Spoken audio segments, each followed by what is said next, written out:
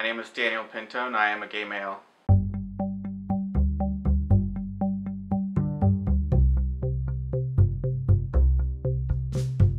My parents are immigrants. They immigrated from Mexico, so they're not used to a lot of the lifestyles people have in America. You know, as I grew up and I was in high school, I used to get kicked out and I was very rebellious because wasn't going by their traditional beliefs and how I should be behaving. I was still in the closet in high school, but I would wear girls' jeans just because it was like a trend because they didn't have skinny jeans at the time. I would get kicked out of my house for things like that, and I think that was the very first time I ever got kicked out of my house, and I had nowhere to go except for a friend's house whose mom was very open and welcoming into my sexuality or what I chose to wear or anything. It didn't matter. They gave me a place to stay and it was a very loving home. I felt being loved for just being me and for where I was at that time. The strongest example in my life of hate would be my own hate towards myself, my sexuality. I think especially I have a lot of hate towards my sexuality. I used to. You know, I grew up being made fun of for speaking differently, for having a lisp. I would grow up hearing my parents make comments to each other saying a man and a man laying in the same bed together wasn't okay, and I heard those comments throughout.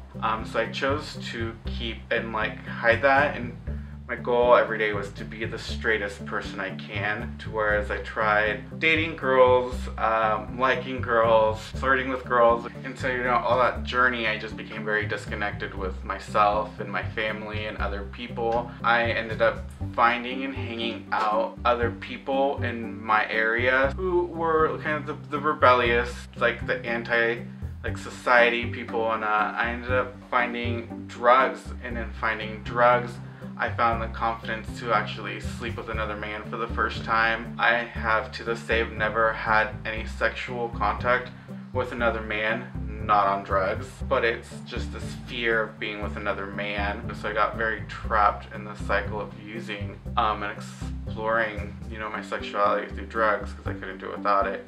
Became very lost, and I hated myself, and I hated the things I would do on drugs, and I hated being gay, and so I ended up having to seek help. And through seeking help, I started to look at a lot of things that I was in denial of, and I didn't want to admit to myself. I wouldn't want to accept. I did grow up wishing that I wasn't gay a lot of the times, and I grew up feeling there was something wrong with me and that things would be different if I wasn't gay, and my life would be better if I wasn't gay. It caused me to be very depressed and discontent with life, I guess would be the word. But yeah, so I ended up in institutions and different places, people who use drugs, and through help from other people, I managed to piece my life back together. When I went into recovery, I heard a message to where it's okay to be me, and that I don't have to fight or carry this mask to be somebody else. I started doing things that I would deny myself of doing, like hair and makeup, which is what I do for a living now. It's quite funny because I resisted anything stereotypically gay. I'm starting to learn how to build relationships with other gay men and be friends with gay men and be able to be surrounded by gay men, and I admire really flamboyant gay men because to me they don't have that fear that I've had for so long of just being me in public and being okay with being me. I try to surround myself with the people who are most comfortable with themselves, so that I learn to be like them and not afraid of who I am.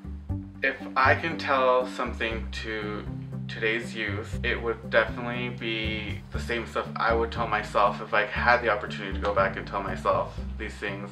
And it would be, one, just keep being you. I'm just trying to be me today. And the second thing is I couldn't be me today if I didn't seek to change. In order to change, I had to take action. And that for anything, if we want change, if we want to seek change, it's definitely something I have to be a part of. And that's taking action and doing something to make that change happen. Because if I sit back, nothing's ever going to change.